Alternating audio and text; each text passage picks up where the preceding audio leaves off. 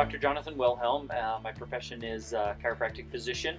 I come out of Bozeman, Montana, and I'm working with Team USA Bobsled and Skeleton. Well, you know, an elite athlete, they're so precise. You know, everything's measured and precise. Their nutrition is right. Their rest and relaxation and recovery needs to be correct. And so training the elite athlete takes everything you've done with the normal population and you fine-tune it down.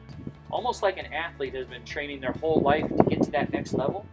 A great medical provider trains their whole life against different skills and different tools and different modalities to then help that athlete.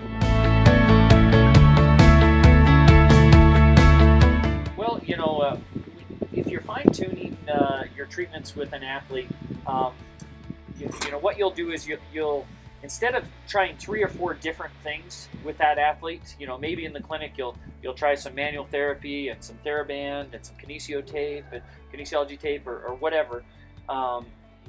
With an elite athlete, you may try one thing and just tweak that a little. You'll talk with the coaches, you'll look at film, you'll add that, and you'll see how it improves or changes their performance. So sometimes less is more. So elite athlete, I think you're more specific about what you're doing, and you know when to say that's enough, rather than to pile everything on all at once.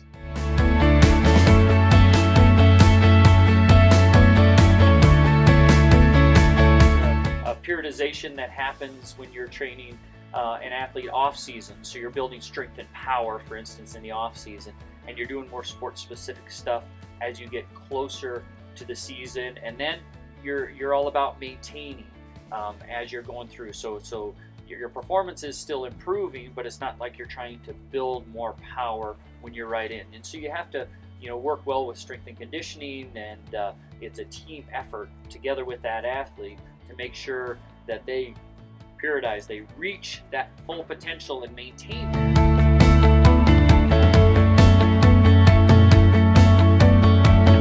Yeah, well, I mean, that's where the skill comes in of a great chiropractic sports physician is we do have functional movement analysis. We can look and we know how the body moves. We're trained to do everything from static palpation, motion palpation, to functional movement analysis, to look at functional muscle testing. There's a number of different things that you can do, patterns of how the body moves, fascial slings. And so you may not be painful right at that joint, but that doesn't mean there's not a problem somewhere along the kinetic chain.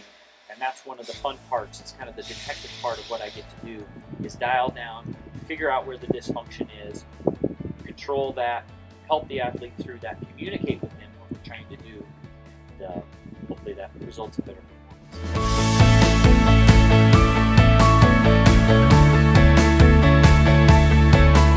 There's no research on what bobsledders and skeleton athletes do. You know, where else do you have a sport where you're pushing a sled and you have an open chain and a closed chain all at once, and you dive on and you're rattled all the way down the hill? We know what sprinters do, and we can quantify that with all sorts of tools.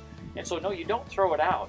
You take the best about what you know in treating that powerful linear athlete, and then you look at rotation and you look at how the body should move.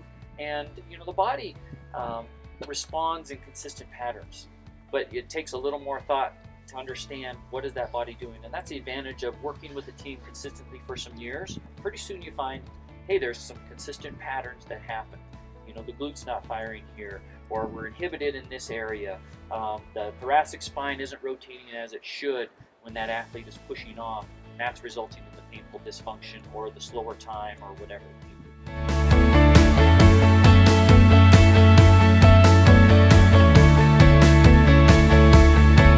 Well, 2 big things. Self-myofascial release, that's important. So they have tools and devices that they travel with for self-myofascial release.